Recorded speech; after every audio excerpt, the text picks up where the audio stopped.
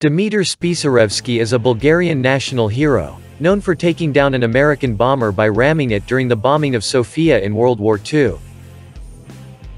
He was born in the city of Dobrich in northeastern Bulgaria on the 19th of July 1916.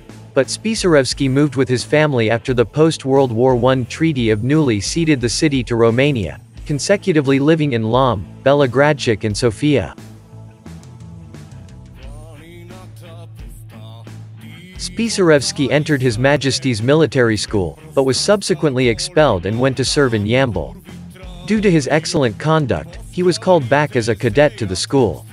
When a pilot contest was announced, he was among the first candidates for the new subject. Later, he went on to study in Nazi Germany, where he graduated from the fighter pilot school in Werneuchen in 1938. In the summer of 1943, he was sent to the English Channel with another Bulgarian pilot to observe the German pilots and master aerial warfare tactics.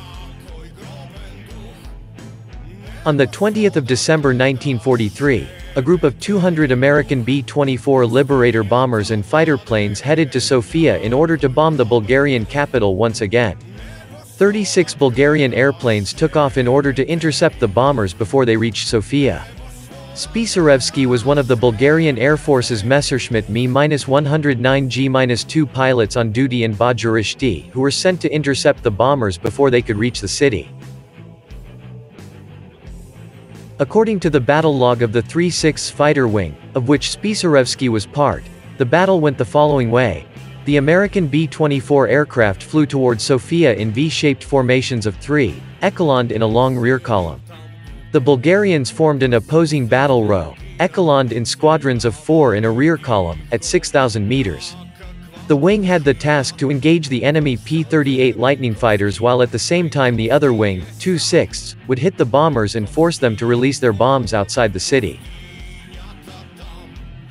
Flying officer Spisarevski's aircraft failed to start and he took off in a reserve plane with some delay in what would be his first and only aerial battle. When he reached the bombers, the battle had already begun. Spisarevski evaded 2 American fighters, headed to a group of 16 Liberators and, without ceasing fire, crashed into the leading bomber. The bomber split in midair and only the tail gunner survived.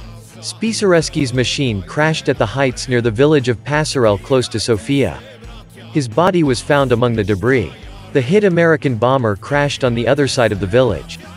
For the taking down of a 4-engine bomber, he was credited posthumously with 3 aerial victories and promoted to the rank of captain. Spisarevski was buried in the central Sofia cemetery, in the Walk of Pilots.